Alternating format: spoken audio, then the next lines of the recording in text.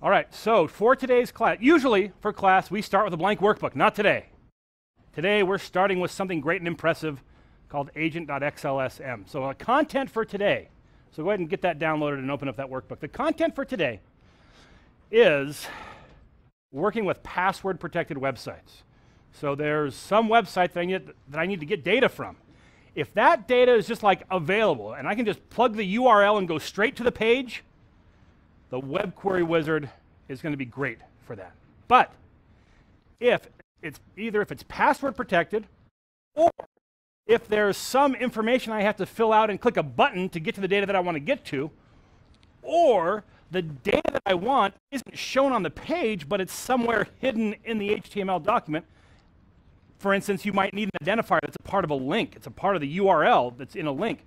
You can't get that stuff with the web query wizard. Fortunately, we can get it with VBA, but it's a lot more involved. And that's what we're going to begin today. Today and tomorrow, we're planning on doing 2 days on this topic. This is one of those topics that almost nobody knows how to do in Excel. And so when you kind of bring in this ability, you will make chins drop wherever you go. And you'll get offers, for employment and such. So this is a good one. I'm glad you're all here today, because this is a really good one. Macros have been disabled. List of stock tickers, Google Doc. I don't remember what all this is for. Let's begin just by kind of taking a look at what's built into this workbook. So far, all the modules we've worked with have been just insert module. They've been general modules. Today, when we look at this workbook that we've opened up, there's already a module called agent, and it's a class module. It's a different kind of module. Class modules are where we define objects that we can then use in regular modules. And so what this is a definition of an object. We've worked with lots of objects. There's a bunch of objects that are built into Excel. Some are built into the VBA language, like a collection. We played with a collection in last Wednesday's example. We created that object, and we worked with the method of that object. So that's the same thing here. This is an object. The only difference is this object is defined in VBA. All those other objects that we worked with are defined in some other language and made available to us in VBA. This one's right here in VBA. And so you've got the source for this object here, and my intention is to teach you to use this without needing to go into the source. But if you decide, man, I need this to do something different than it currently does, then you can go and see what that function is doing and make modifications to it. So this agent is a class that I have written over the past, probably close to 20 years now. You would think in all that time I would have written documentation for it. Not really. So I'll teach you how to use it. You'll get some examples. You've got the source code if you really want to look and see what else it can do. So let's begin then by inserting a new module. So insert a regular old module. That's where we'll do our work. The class module has to be here. So if you're going to take what we're doing in this example today and take it to a different workbook, you will need to bring along this agent module. How would you do that? Well, there's a couple ways you can do it. One, you can export these files. So you can right-click and say export file, and that will create a .bas file that has the full specification that you could then import into some other project. Alternatively, if you have 2 workbooks open at the same time, they will both show up here. So I just made a new workbook. Here's book 1. Here's my agent. I can just drag that into the other one and it will copy it. So if you have both of these open, you can just drag from one to the other, it makes a copy of it, and you're ready to go. So those are the 2 main ways that I would suggest working with that agent class. All right, let's begin. Some place that we can all log in. I'm going to come to Learning Suite. This commercial break brought to you by Learning Suite. And I'm going to log out. I guess I'm going to open up. I guess I want to stay logged in Chrome, so I'm going to open up Firefox and do this in Firefox. Don't import anything. Hello, Firefox. How about not now?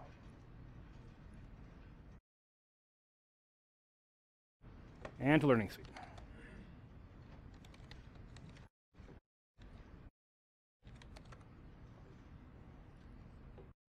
All right. So this is going to be our first task, is to say I want to be able to figure out where this box is and put in my NetID. I want to have Excel do that for me. And then I want it to find this password thing, and I want it to come there and put in my password. And then I want it to find this button and click on it, or find the form that contains these text input boxes and submit that form. There's a couple different ways I can get this thing to move forward. One, tell the form to submit. Two, find this button and click on it. And that's what we'd like to do. Are you ready to do that? How many of you are going, oh, this is the good stuff? Yeah, this is the good stuff. I don't know what we did last time, but this is the good stuff. All right. So let's make a sub procedure. Sub. I'll call it ls login. ls log in. Now, we're going to be using the agent class to do this. And so here's how we declare an instance of that class. Dim, and then any variable name will do. I'll just call it A for short. The less I type, the better it is for everybody. So dim A as agent. Full credit for class participation if someone can tell me something about how much memory is allocated when this statement's processed. So how much memory are we using when we say dim A as agent? I will settle for full credit. I will settle for, is it a little itty bitty tiny bit, or is it more than a little itty bitty tiny bit? I've just narrowed it down to a 50% chance. You should be guessing. A little bit. Those aren't your choices. Your choices are a little itty bitty tiny bit. A little itty bitty tiny bit. It is a little itty bitty tiny bit. Right. Well, it's not just a bit. It's more than a bit, but it's, yeah, so full credit, but yeah. So the point is, all this statement does is it says, I'm going to need a name for this object that's going to get created. And I'm going to call it A. It's a variable named A, so it's a name for a location in memory, and it's just enough memory to hold the address of where the object really is going to be created. We did this for the first time when we worked with the collection last time we were together working with a collection object. So this gets me just enough room to store an address of where some object is, so I can bind the name to it. Here's how I here's how I actually make an instance of that object. Set A equal to new agent. So this new agent statement then actually says, oh, find the agent class, build that thing in memory, put it somewhere in memory. And does that take an itty bitty bit of memory, or does it take more than an itty bitty bit of memory? It takes more. Is it a whole lot more? Not really a whole lot more, but it's more. There are several properties to this agent. Each one of those properties has to have a location in memory where it stores its value. So there's more. So now I can do stuff with the agent. A dot. And then we've got, several options that we can work with. All of these methods and properties are defined in this agent class. You could look at this and you can find add form data. You could come in here and you could find add form data. There's a sub procedure. It's a method. That's how we define the method. It's just a sub procedure. That's how that method is defined. Okay, there was a question here. Oh, that was it. You answered it. That was the question. So where's that stuff defined? There it is. Okay. Before we get to working with, now let's go ahead and log in first. Let's go ahead and log in first. So I'm going to say a.visible equals true. I don't want this to be a secret agent. I don't want to be hidden. I want it to be a visible agent. It turns out that built into the core of this agent, there are two separate channels that can communicate with a web server. One is a simple channel. It is non-visual. It's fast. And it just says, give me some information from this URL and bring it back. That channel will not allow you to create a session, meaning that where if you log in and your browser remembers that you're logged in, and you can go to other places after you've logged in, the non-visual channel doesn't let you do that.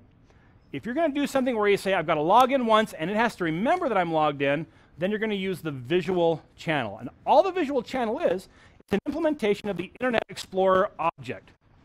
And so we will be remote controlling Internet Explorer. Now, how many of you would prefer to use some other agent, some other browser besides Internet Explorer?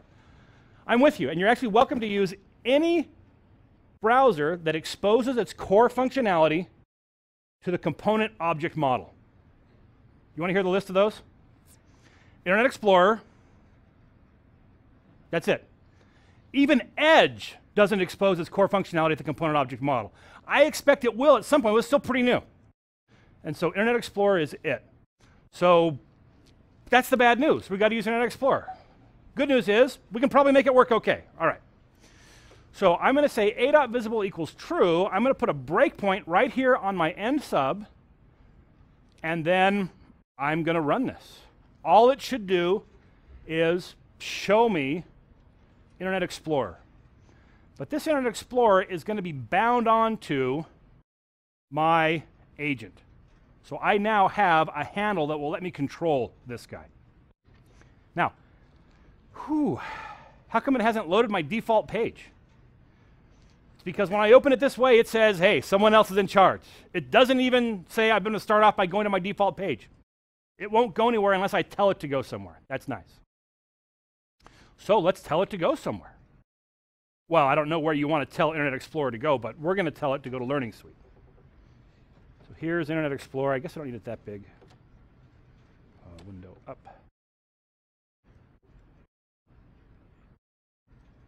And I think that'll be wide enough. Okay. So here's how we tell it to go to a particular page. A.open page. And now I'm going to tell it the place where I want it to go. Now, it turns out it's a pretty common thing for web pages to say, listen, you're going to try to go somewhere deep inside this website. But when you first go there, it's going to say, hey, slow down, cowboy. You got to sign in before you can go there.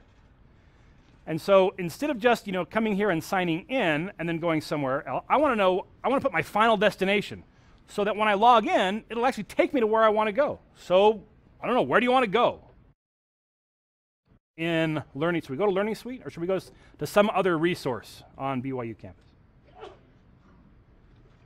Yeah, I don't know. I guess we come to Learning Suite. So I'll just put here learningsuite.edu.edu or learningsuite.byu.edu. And so instead of just logging in here, that's the URL I'm going to try to go to. Let's just see what happens if I try to go to this.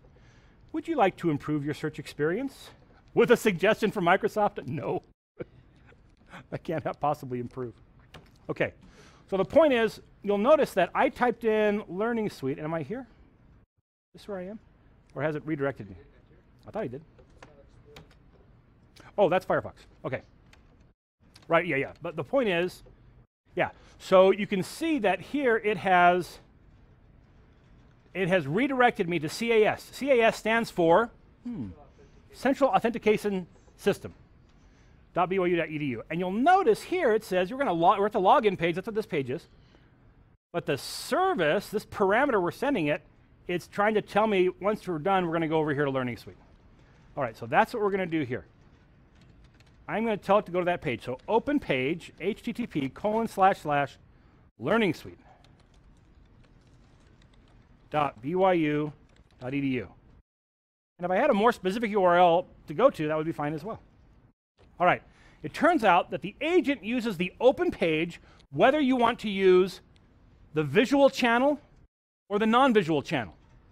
And so there's another parameter. After you tell it the URL, you've got to tell it, do you want it to use Internet Explorer or not? The default is not. And so we have to come here and say true. It would probably be more helpful if I named the, now we'll leave it just like this. So this is going to say, don't just open a page non-visually, open it using Internet Explorer. Let me bring Internet Explorer back where we can see it, and I will drag my current statement indicator back to that line, and we'll run that statement. Now we can see we're going to Learning Suite. Do you want to set up number 11? Yeah, I guess I do. Use recommended, whatever that is. Okay. I wish there was a button that said don't ever ask me again. There, don't enable, whatever that is. Okay. So now I've got my agent. By the way, why do we call it an agent? Agent is the general term for a piece of software that interacts with a web server on behalf of a user. So it's acting on my behalf to communicate with this web server. So browsers are agents. There are other agents as well. Okay, so now I've got to figure out how am I going to find this thing. Here's where it gets a little bit difficult. We've got to look at and understand the source HTML to track this guy down. We'll go ahead and do that, and then we may take a slightly easier approach to get there. So let's start off just by looking at the source of this page. Two things I need you to understand. Ooh, full credit for class participation if you can tell me how in Internet Explorer I can see the source of the page I'm looking at. Do you need credit? You don't need it. Yeah. Right-click and choose View Source or View Page Source or something. View Source. Very good. That's full credit. Give yourself some credit. Oh, and where does it bring it? Different than it used to.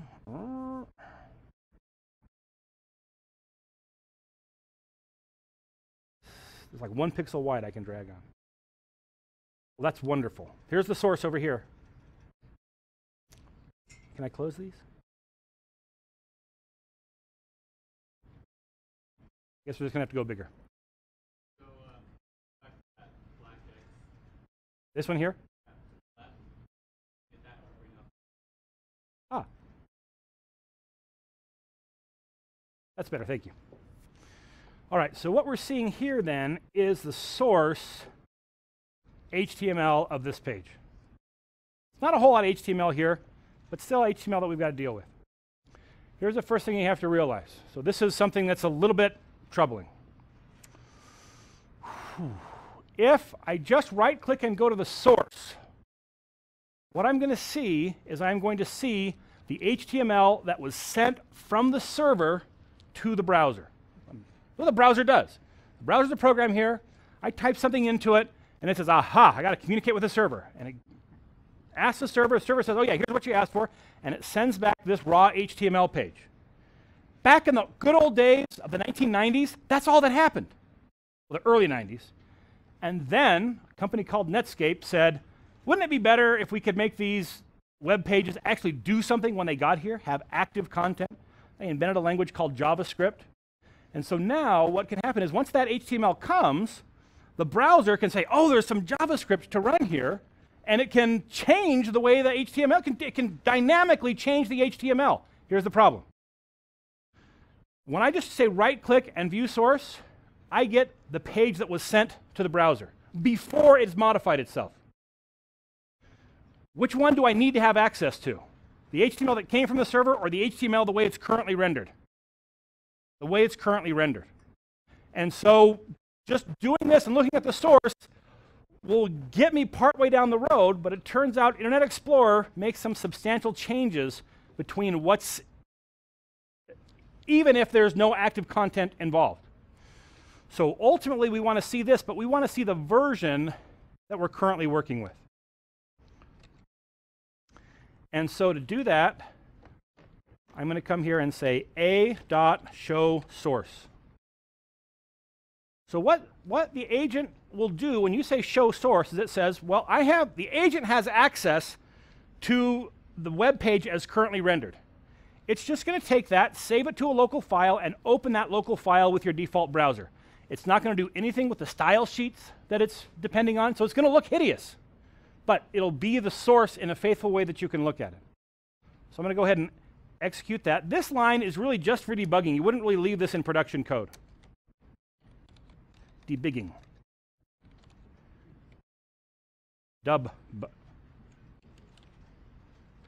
Debugging. Show the source.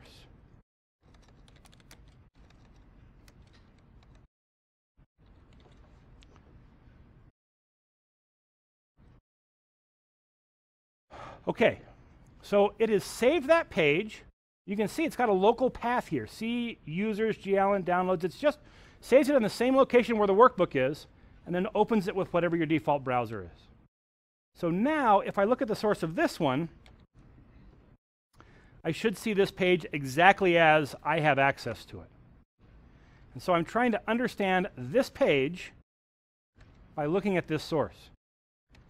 And I've got to find out the object that has them, because I've got to get my program to type in my net ID right here. So, any thoughts on how I should go about finding that? Well, there's this word net ID. Let me just look for ID colon and see what that finds for me. ID colon. There it is. So net ID. So here's a label. Can you see that okay? Here's a label. It says net ID. It's got some span over here so I can get to it with a hotkey or something. But then right below it, I've got an input. And it turns out that the input tag is the one I'm after. So it's input, it's got a name, username, it's got a tab index, it has an ID, and it has a value. So right now the value is blank. If it came with a value preloaded in it, it would be written right here. So I've got to change this property of the object that's sitting right here. And here's how I do it. Just come to my immediate window, and we'll get there. So I'm going to say a dot, this is my agent dot document. So the document is the HTML document that is currently being shown in the agent. Dot, and unfortunately that's the end of the IntelliSense help. So dot, I get to the document okay, and I don't get anything else after document. Why not? The answer is I am about to start calling functionality that is not built into the agent, but is built into the Internet Explorer object. And so VBA just doesn't have access to that. It doesn't know what that is. It's not inside of the agent file. So there's a collection called all. All is the collection of all HTML tags in that document. I can count it. Now it turns out when I have a collection in VBA, I want to see how many are in it. I use the count property. This collection is defined in Internet Explorer, and so it's a different method than we're used to, or a different property to get to the count. Instead of saying count, I say length. And that'll tell me how many tags there are on this page. I can refer to those tags by their number, or if they have a name or ID property, I can refer to it by the name or the ID. So if I come back here and look at the source here, what I'm seeing is it's got a name, username, it's got an ID, net ID. Either one of those should do it for me. I like ID better, so let's give ID a shot. So instead of asking for the length, I want to identify this by its ID. It's probably case sensitive. And ID is it's actually called net ID. And it's all lowercase, net ID. Every tag, the only property that I know of that every tag has is the tag name. And so I'm just going to ask it to echo back the tag name for me. And if that executes and gives me a name, should be the input, that's the kind of tag it is, that'll just let me know I've gotten to it. So it says, yeah, you've got an input tag here. Super. So that's the one. So I have now identified that particular object in my HTML document, and I am ready to give it a value. So the property I want is value, and I will just say that equals my net ID.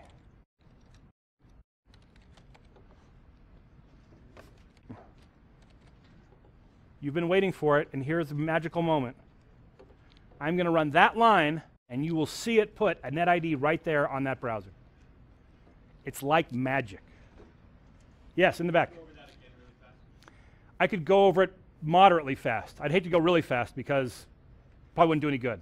Take moderate. Okay, moderately fast. Okay, so this, in fact, let me go ahead and I'm going to bring this statement up into the immediate window to play with it. So A is a reference to the agent, that object that's controlling Internet Explorer. It has a property in it called document, which is a reference to the document that is inside of Internet Explorer. That object has a collection called all. It is a collection of all the tags. So if I look here, it says, oh, here's a tag, here's another tag, here's another tag. There's 50 of them. Just 50? It's really rare. It's really strange to have a page with so few tags. Typically, the number of tags on a page is in the thousands. This is a really simple page. I mean, look at the page. It's tiny. You can fit it all on just one page. It's small. So there's only 50 HTML tags in the document, and that's what each one of these, that's what's in this collection called all. I can refer to this by the number. I'll just ask the tag name of the very first tag. It's the HTML tag.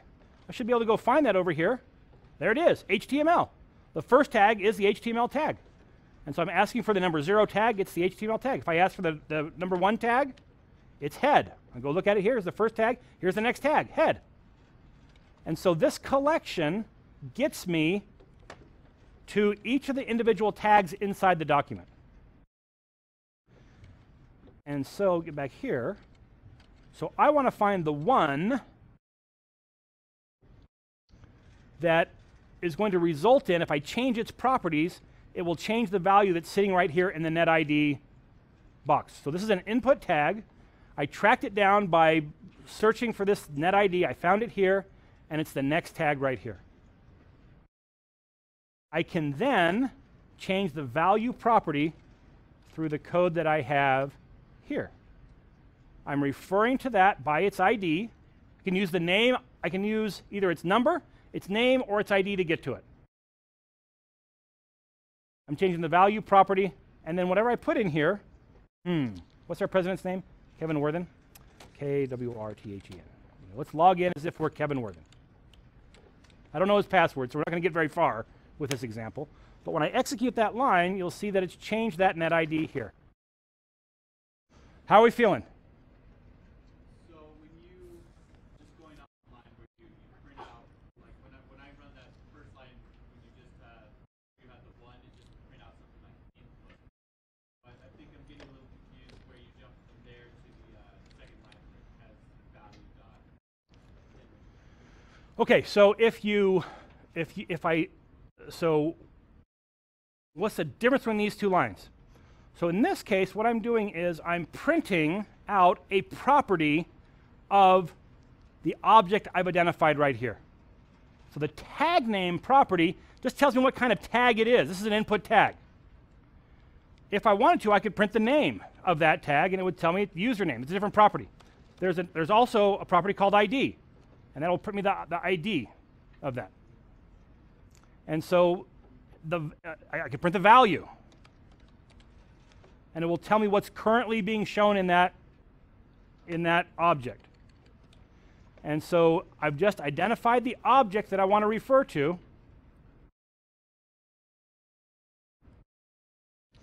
and then refer to the property that I want to modify.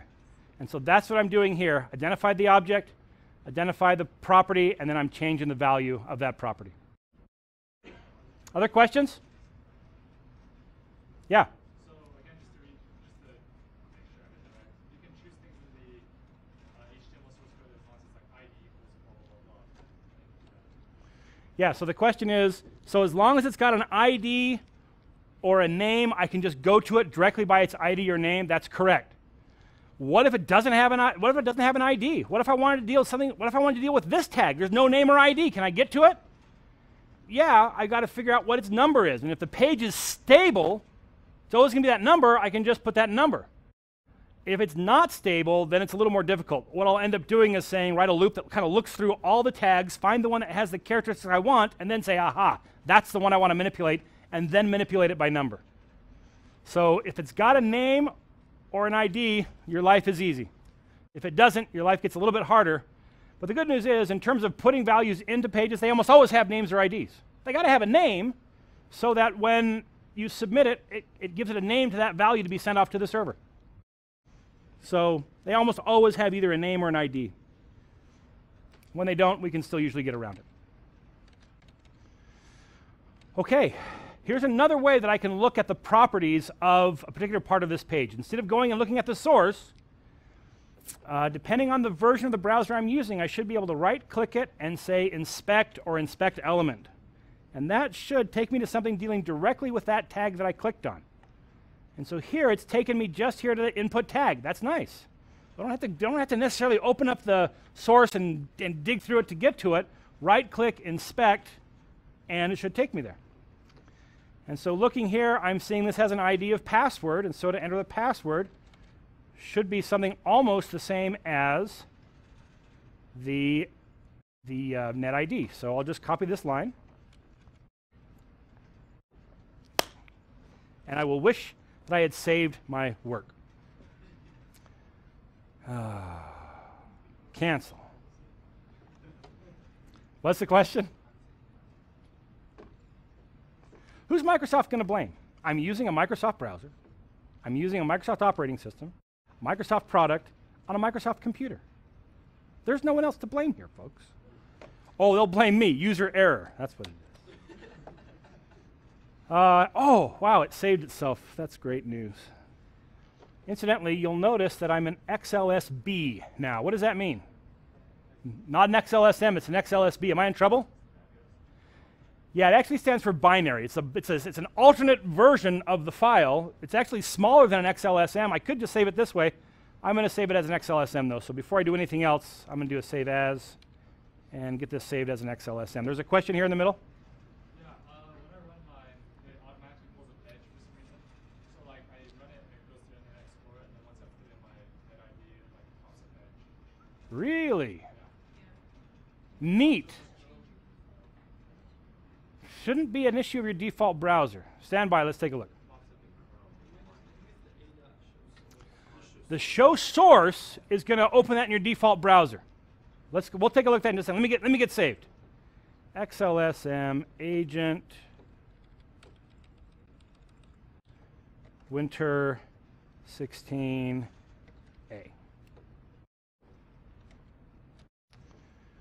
Okay, so did I have show source? Yeah, so this show source is going to show the source of that with your default browser. And remember, this is just for debugging. So you're going to put a comment in front of that line and be done with it. Where was I? Oh, I was trying to copy this line so I could get the password going. So its ID was password.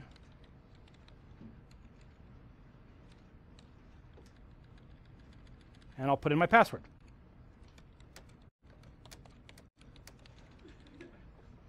Guys were hoping I'd slip up and actually put in my Learning Suite password. A's for everybody. All right, let's go ahead and I'll put a breakpoint on end sub, and we should be able to watch this now go all the way through that and show that page.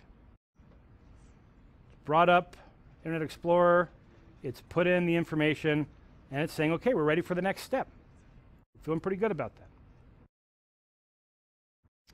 All right. Other questions? Yes? The question is, how do you write the class module? And the answer is, if you want to make a class module, you just choose Insert, Class Module, and then you Google how to make a class module. So there's lots of requirements for that to be able to behave like an object. But it's beyond the scope of this. It's beyond the scope of the session for today, and it's beyond the scope for this class. So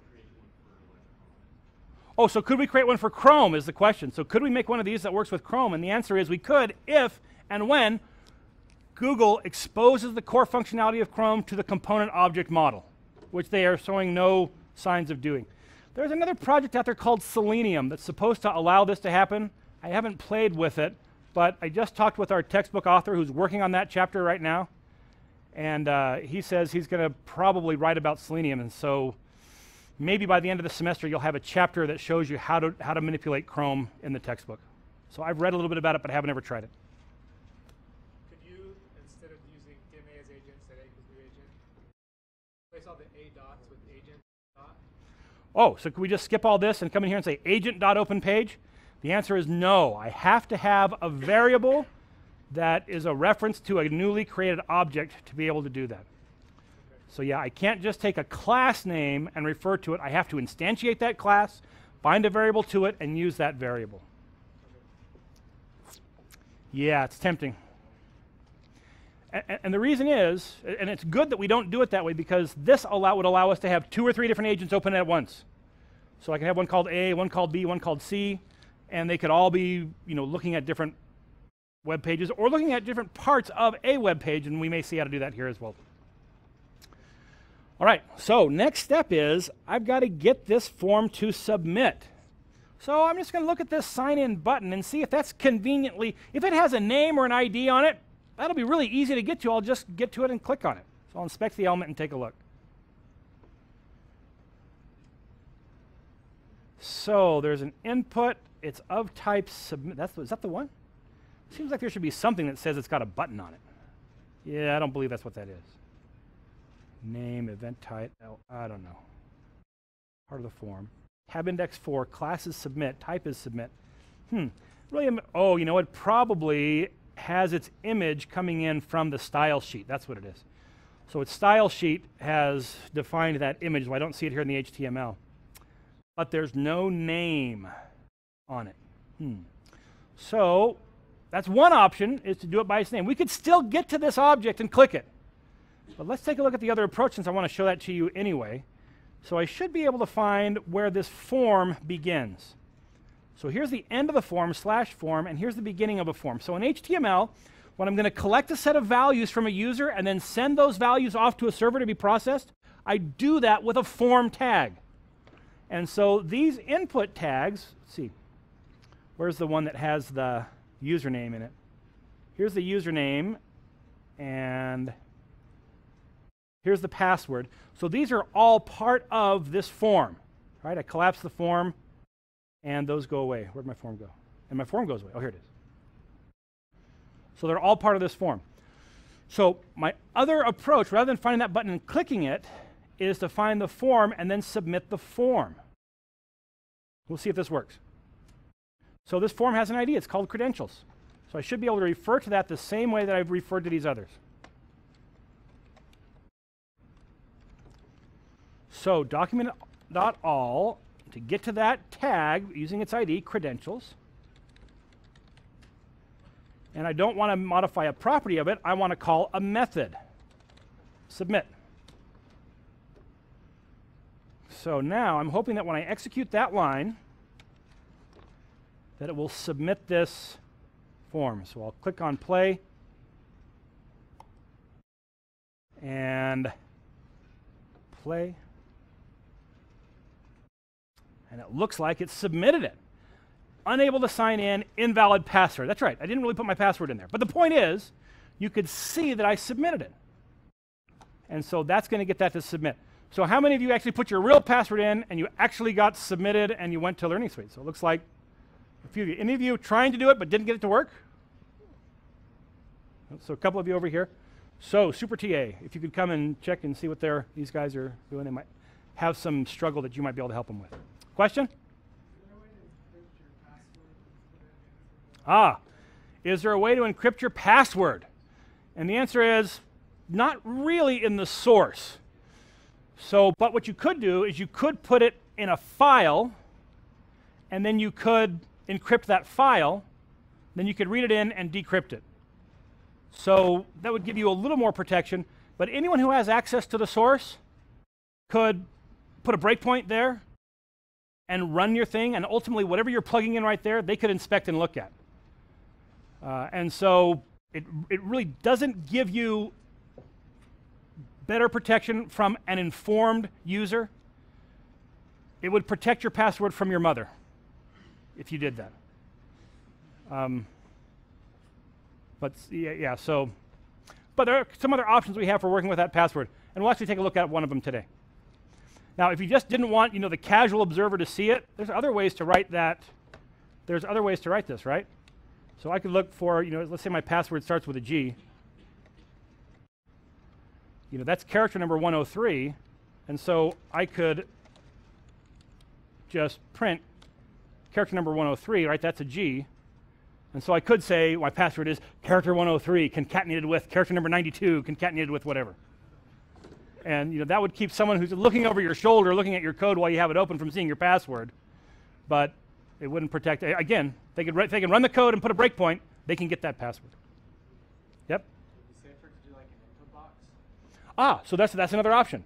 Is that I probably don't want to use an input box because it would come in clear text. Someone looking over your shoulder could see it. But I could create a user form. We'll see how to do that. That actually puts up a password. You enter in the password and it masks it so you don't see it. But there's actually a slicker way to do it, which I'll show you today.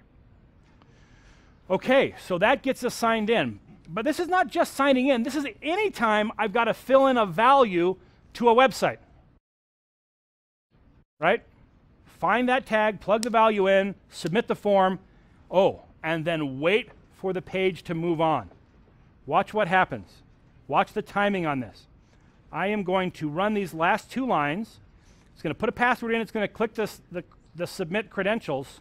It's going to submit the form. But watch which one happens first. Do I hit the breakpoint or does the page load first? Let's run it and find out. I'm at the breakpoint. It's still loading. There, it's finally loaded the page. And so when I say open page is a method of the agent class. It knows how to wait until the page is loaded. When I click the submit, or when I say submit the form, I'm invoking functionality that's deep inside the browser. The agent doesn't know how to wait for that.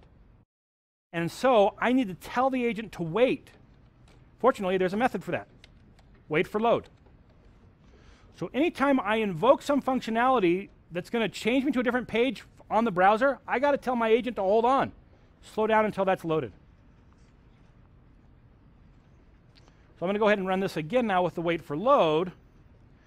And we should see that I don't get the yellow breakpoint, I don't get the yellow current statement indicator on the breakpoint line until this page is done loading. Waiting, it's trying to get there, trying to validate me. It's desperately trying to check my password. It's hoping that it can validate it. It decides it can't. And then it says, all right, we've gotten to that page.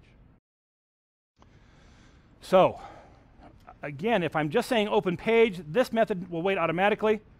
If I'm invoking the functionality from inside the Internet Explorer object, I've got to tell it to wait. Question in the back.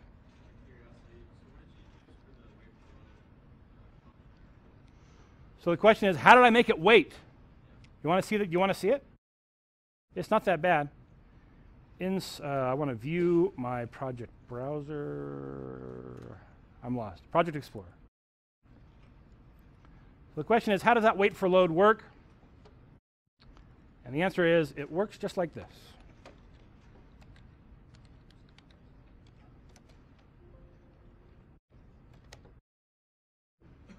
So I'm setting up a loop, do loop. It looks like an endless loop. It's going to continue to loop until something happens inside here. And it's going to loop. It's going to say, listen, if the Internet Explorer object's not busy and the ready state is 4, that means, hey, it's done loading. Then it's going to wait for 2 seconds, and it's going to check again and see if it's still that way. What can happen is that when the page gets down, it'll be done loading, but then it'll fire off some local code that will totally change the page, even redirect it to some other place. And so that's why I do this check in 2 steps. Wait to see that it's loaded, wait a couple of seconds, check to see if it's still ready to go, and then we get out of the do and we move on. Otherwise, we stay in that do and we just keep working. The do events statement here yields the processor to other events that might be trying to happen inside of Excel. Yes? So is there like a if statement that says if I'm already logged in, then skip? Okay, here's the question. It says, hey, is there some way to check to see if I'm already logged in? I mean, if I'm logged in, I don't want to have to log in again. And in fact, what are we doing here? This code assumes, where am I? This code assumes that when I say go to Learning Suite, I'm going to end up at the net ID. But if I'm already logged in, it's going to take me right to Learning Suite. And then it's going to try to log me in. Is there going to be a net ID on my Learning Suite page? It's not going to be. So when I try to get to that, it's going to fail. So that's great. It's a good question. So how do we say, well, I don't want to log in unless I need to log in? So let's find out. So yeah, there is a way to do that. Let's take a look. So built into the object are a set of properties and methods that are used for parsing the HTML source file. And it really behaves much like just a text editor. So here's what I want to do. I'm looking at the source of this page. And let me just open this source in a text editor so it's a little plainer.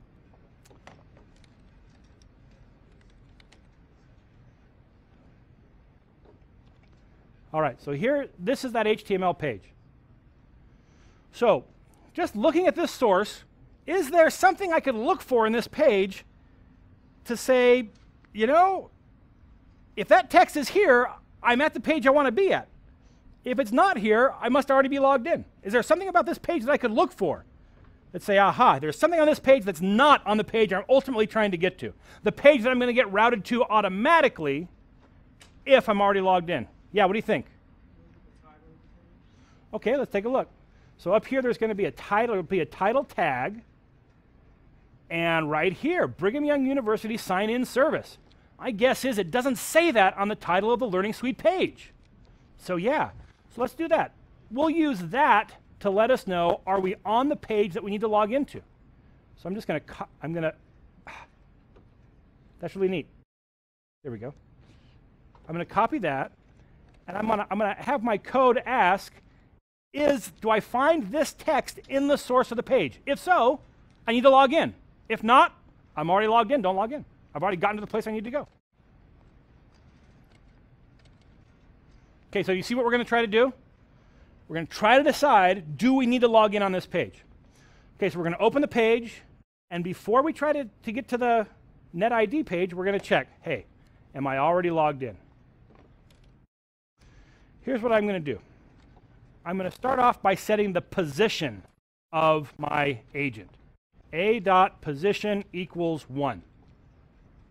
If you think about looking at a text document and saying, I want to search for this, what would happen if I was right here and I said, Control F, search for that string? You see, I'm right down here. I say, find next. It's going to say, can't find it. But if I'm way up here at the top and I search, then it's going to find that, and it's going to move my current position indicator right to that, my insertion point right to there. So this same idea is built into the agent. I want to set the position to say, where am I searching from? I'm searching from the very first character of the document. And then I want to say, if a.move to. So move to is like find. I'm going to tell it, what am I looking for? I'm looking for that string. And it will return true or false. It will return true if it finds it, false if it doesn't find it. And so if I can move to this, then I must be on the page I want to log into. I'll put my end if after that block, and I will tab this in. So if I can move to that text, I must be on the login page, log me in. Question? Why can't we do an a.document.all title value? Oh, so could we use a.document.all.title.value? The answer is yes, we could. That would work. So why am I showing you this position and move to? Because there are many things that I want to extract off of that I can't just do that with. So this is a separate set of methods. It's a property and a method that I can use together that will allow me to kind of parse through that page. There was another question over here somewhere.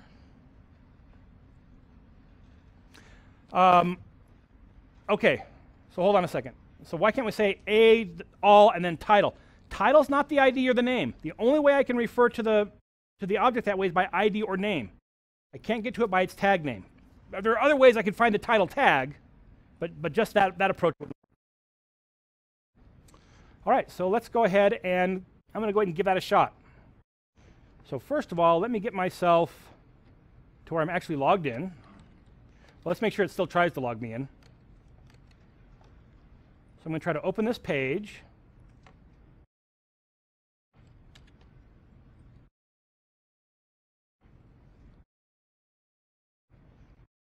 And there at that page, I'm searching for that title. It must have found it because it let me in here, and now it'll go through this whole process and try to log me in. But now what happens if I'm already logged in when I go there?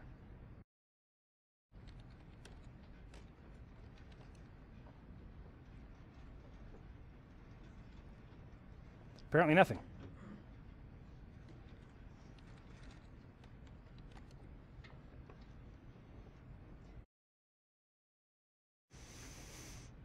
Is my caps lock on?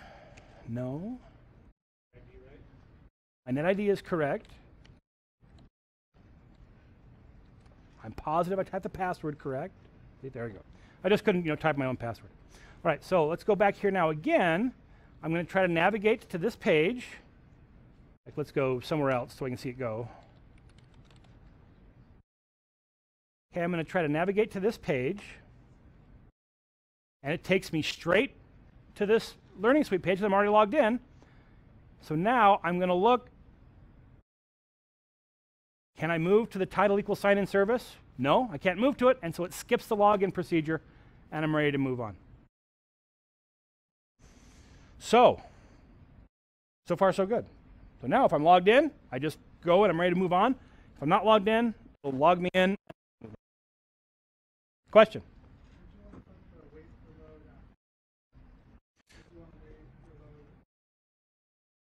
The question is, do I want to put the wait for load after the if because I want to wait for load in both cases? And the answer is I don't want to move that wait for load. It belongs right here because this wait for load is waiting for the submit of the form. When I say open the page here, the open page has a wait for load built into it. I mean, it really does. It's not that it happens to wait magically. View, standby, view, Project Explorer. Come to the agent, open page.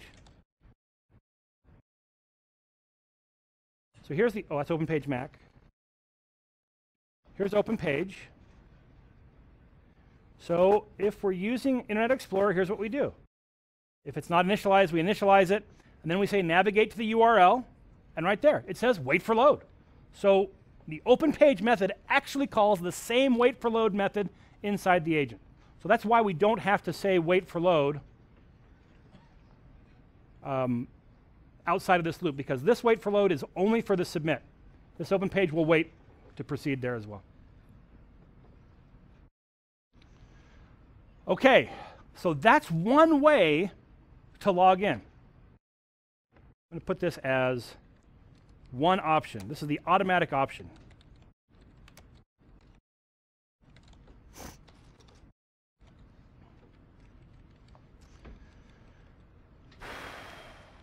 Someone raised the issue. Good heavens. We're making the password public here. We're actually putting the password here in the text. It's a really bad idea. You're right. It's a bad idea. So other options we have, collect it from the user and then put it in. Still, we're bringing that password into the code. It's probably not as bad because the person who's putting the password in is the one in control of the computer. But, could we do it without even ever bringing the password into VBA? And the answer is yes. So I'm going to comment this whole block out. Somewhere there's a tool on my toolbars. Is there a toolbars properties window? Does it say toolbars here? Oh, thank you. Toolbars. Edit. This toolbar gives me a button right here that lets me comment out a whole block of code. I can uncomment it or comment it. It's nice. Okay, so that's the automatic option. Here is the option to let the user log in. Let the user log himself, him, or herself in. All right, so let's think about this. The agent is visible. I brought it up to the surface. I took us to this page. I'm now checking to see, do I need to log in?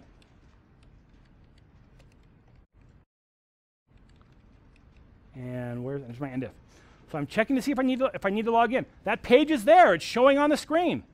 Could I just wait here until the user logs in? The answer is yes. I can do that. So here's what I'm going to do. I am just going to put myself into a loop. Do loop. Inside this loop, I'm going to wait for load. A dot wait for load. That wait for load just puts me inside a loop that has that do events into it. So that do events will kind of pause the whole agent, wait for the thing to load, and then it will check again, check again, check again. So I'm going to continually waiting for that page to load. Once it loads, I can do something with the loop. So I'm going to keep doing this until there's some characteristic of the page that I'm looking for that is, what I'm trying to go to. So until a.document dot, and I think the property that I want is called, I think it's called location, but I'm not sure, so let's take a look. So let me just see what the location of the current document is. a.document.location. So I've got this comment. I've got to have this be valid syntax before I can run anything up here. There we go. So a.document.location, this is the URL that my web page is currently looking at. Now, I'm not going to know exactly what this is because I get this little extra piece put on each time I log in. But they're using something to manage my session. I'm not sure what that is. But if my location says Learning Suite in it, then if it starts with HTTPS Learning Suite, I'll know I've gotten to the page I'm trying to get to. So I'm going to do until the left of the document's location, document dot. Okay, so I want to kind of sit here and wait till it's loaded. Wait, I'm checking until the leftmost characters, how many I'm not sure, is equal to that Learning Suite. How long is that? I don't know.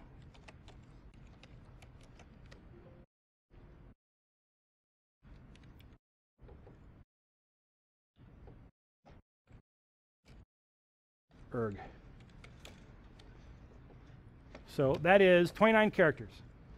So the leftmost 29 characters of that equals Learning Suite.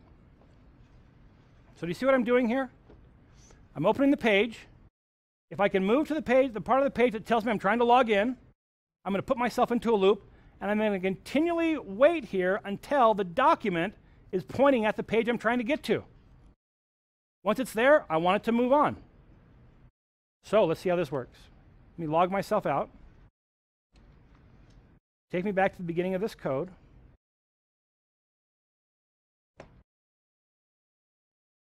Opening that page. Page should be open, and it should take me to a breakpoint. Still running. I don't think I had run. Am I running? I must have hit F5 instead of Shift F8 to go one line at a time.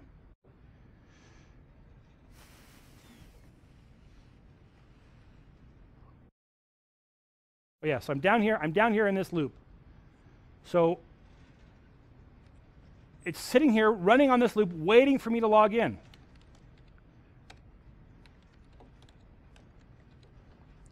It's sitting here, wait, it's still running. Where does it say running? It says RU, that means running. It's still running, I haven't gotten to the breakpoint yet. Now I'm going to log in. It detected that I was logged in. It realized that it got to the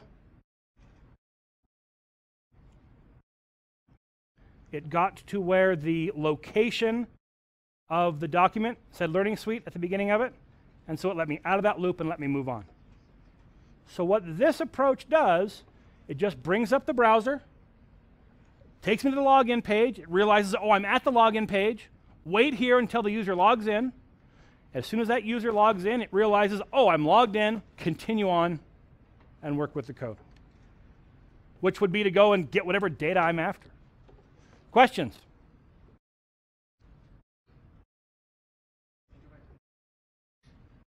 The question is, can I go back to the code? The answer is, most gladly.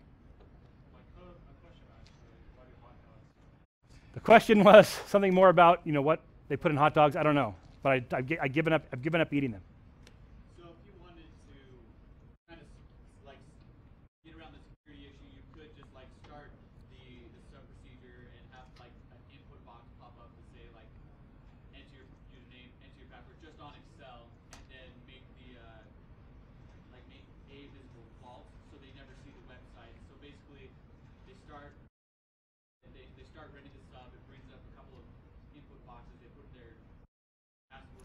Oh, okay. So here's Stored variables. here's the question. So the question is, could we do this? Could we say, you know what, I don't want to show the browser. Instead, I want to get to that point, realize, oh, I've got to log in. And instead of ever showing the browser to them, leave us down here, but instead of just plugging these in and having them hard-coded, at this point, prompt the user to enter a username and password. Yes, I wouldn't use input boxes. I would create a user form that collects both of those pieces of information at once and then brings in. I'll show you how to do the user forms as part of the class. So yeah, we could do this, and we could never, ever make the Internet Explorer object visible to the user. So it could be there, running hidden, going to pages, bringing information in. We can pull the information out and work with it. Yeah? Do security systems fight this kind of thing? The question is, do security systems fight this kind of thing? I would imagine they don't really like just trying to enter in passwords. So the question is, maybe someone's website doesn't want me to enter in a password by computer. And so do they try to fight this? Well, yeah. In fact, haven't you ever seen this thing called a CAPTCHA on a web page where you've got to say, prove I'm not a robot? Type in these kind of obscured numbers or click on this in a particular way? Absolutely. And so if I'm trying to log in at a place where there's a CAPTCHA, this is not going to work. They are specifically saying, you've got to be a human to log in here. And so this approach won't work. Yes, and there are actually several ways that they will try to prevent a computer from logging in. That's one of them. That's the technological way. There are legal ways as well, which we'll probably talk about in a later lecture. So, yeah, I'm teaching you a technique that, by 5 o'clock today, you could break the law substantially, just with what I've shown you today. Yeah, because does a website have the right to say the only way you're allowed to interact with my servers is if you're a human? Yeah, they do. And so, today is a technological discussion on this. We'll spend some time before the end of this semester talking about what are the ethical implications of this, and how would you know if a website is saying it's against, I am telling you, you'd be trespassing on my servers. If you do this, I'll show you how they would signal that. It's not especially obvious. Question here and then here. So for example, you have the auto mapping option, so you just have that going, and then when that CAPTCHA brings up, it just pops up to the user, and then the user type it in, and then So here's the question is, well, could we get this part going, and then we could realize, oh, there's a CAPTCHA here, show that part to the user, have the user identify it, type it in, and then have us send that through? The answer is yes, we could. And would that be violating what that website wants? I'm not sure. So I mean, there's a person saying, "Yep, I'm here doing this." It's going to prevent this computer from hitting that 10,000 times in a minute. But we would have to look more closely to see, is our other activity on that site within bounds or out of bounds of what they've specified. All right, well, let's go ahead and actually pull some data in a fairly lightweight way. So let's assume that we've got logged in, we're going where we want to go, and why don't we go to a different page? So one of my favorite places to work with. Oh, there's a question here? So if you wanted to, could you write something like this to interact with eBay in the last website? Oh, yeah. So could you write something like this that would check, wait for a time, and go put a bid in at the very last moment? The answer is yes, but there's services that do that for you anyway. Right? There's already people that are doing that, so yeah, you probably would. But the answer is yes. Yeah, you could do that. All right, let's just go to naxos.com. Who's Naxos? They're the #1 purveyor of classical music in the world. And they're actually, why do I use this example? I use this example because this is where I used to use the login and password, because everyone could come here and put a login and password. It's a pretty simple place to do it. But let's suppose that I'm trying to get to this particular page and I want to bring information in. You come to my list of composers. Ultimately, what I'm going to oh, it's kind of slow. Ultimately, what I'm going to show you, maybe we won't go to Naxos. We should go to somewhere else that's got some data. Did I click on that? Is this browser working? Yeah, browser's working. Another page with data. Yeah, this is too slow for us. Anyone have a suggestion for a place we can just go and pull some data without having to log in? I had to go back to finance.yahoo.com. I guess we could. Our good old example. Go to Southwest Airlines. Feel the love. Okay. So, I mean, here I'm logging into BYU, and then I'm going off to some other URL. The point is, realize that the point is that it doesn't really matter where I'm logging in. We've got that log in place. Now I'm sending my agent somewhere else to go pull some data in. A.open page. This URL. Use Internet Explorer. So I'm getting myself logged in, then I'm going off to do some other stuff. So I'll go ahead and, in fact, I don't have to run this line. I'm already there. The browser's there. So the fact that I took the browser there doesn't change the fact that the browser is now there. And this page, this code has access to that browser. That's fine. But I'll go ahead and run that line, pull it up. Loading the page. Loading the page. Okay, page is loaded. And we're going to see just one way to bring data in. So it turns out that the web query wizard is great at bringing in data that I can just get to. So if the data that I need are there, plainly visible and well organized on the page, the only problem is I have to log in to get to it, I can't use the web query wizard. But what if the agent could say, well, hey, I've got the data. I mean, the agent is holding that page right now. The agent has the page. Could we just have the agent say, take that data, write it out to a local file, and then point the web query wizard at the local file? No password necessary then. And pull that data in. And the answer is, yes, we can do that. It is called import data. No, it's called import page. And if you wanted to go see, you actually see invoking the web query functionality to bring that data in, just go look at the import page procedure in the agent. You'll see it's what I'm doing. Save the page locally, point the web query wizard at it, and then I let it do its stuff. I give it a sheet that I want to create or replace to hold that data. Sheet name. So I'll just call it data. And so now if I execute this page, execute that line, it should pull that data in onto a new sheet called data. Here it is. Just exactly as if we had used the web query wizard to pull it in. And of course, we could have used the web query wizard on this page. But the idea here is go to a page that I have to log into, and then once I'm logged in, I've got access to that data, call the import page method, and it will bring the data in for you using the functionality of the web query wizard. Yeah? So the web query can't work on secure site pages? So the question is, the web query can't work on a secure page, and the answer is it can work on a secure page, so it works okay with HTTPS encrypted, but it's not going to log into a page for me and then go somewhere else. I've got to give that web query wizard a URL.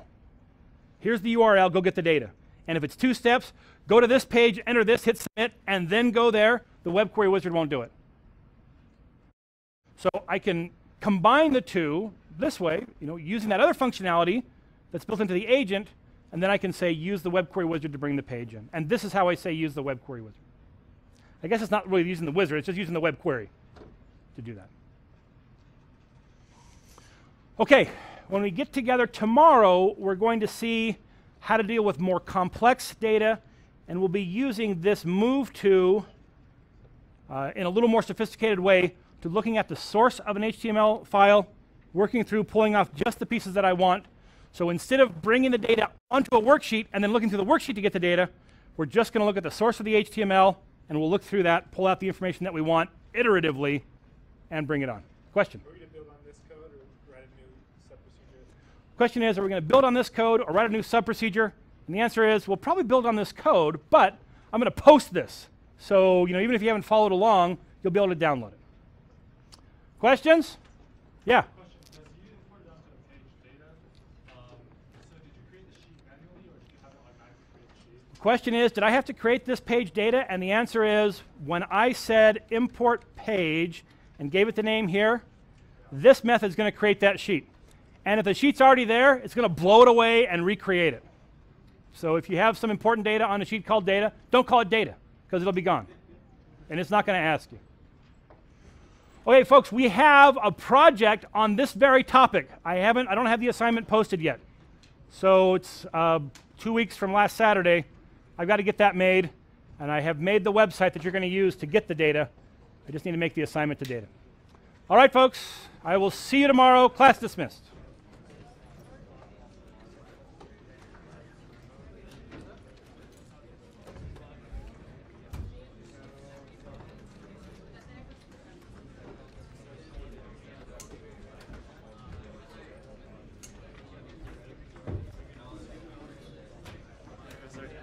I can't turn off my recorder. Hold on a second. Ah, there it is.